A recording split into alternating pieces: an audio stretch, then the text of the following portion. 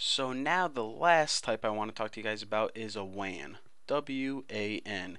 And this, remember, stands for Wide Area Network. So let me see if I can draw a really terrible drawing of the United States. See, there's California, you got Texas. Okay, I'm gonna have to start again. Got California, then you got Texas down here, then you got Florida, and then I think something sticks out in New York. There's Maine up there, and then can't forget about Michigan.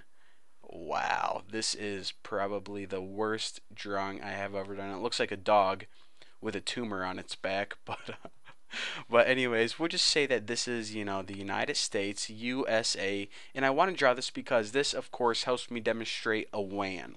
So what is a WAN? Well, a WAN is made up of multiple MANs. So here's a city, here's a city, here's a city.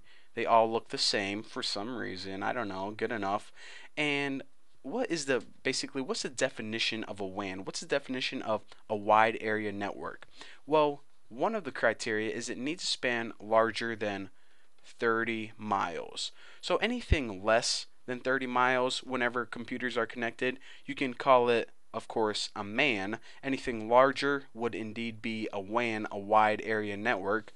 And another thing is, a cool way of remembering this is you have your telephone company, and the telephone company usually has a bunch of telephone poles connected all across America. Well, these telephones, whenever they're connected like this would be an example of a WAN. It's pretty much a network that spans greater than 30 miles. So that's probably the most easy or simple explanation of a WAN. And the biggest and most famous WAN is, of course, the internet. So a WAN, you can remember the internet, and you remember that nothing is bigger than a WAN. It's the biggest computer network you can get, and of course the internet, in case you haven't heard of it before, it's the most famous computer network. And the different types of technologies that these MANs use to transfer data to each other to form a WAN is, of course, satellite. They use satellite in the air, and they also use fiber optic cable. So I'll draw, a nice high-speed fiber optic cable between these. And also they use, old school copper cable, even telephone wires in some of the slower areas. But that's basically the very basics of a WAN. It's a wide area network, and telephone companies and the internet make up some of the most famous WANs. And also they use pretty much every technology that you can think of. Oh, sorry, I got kennel cough. Every technology that you can think of to transfer data.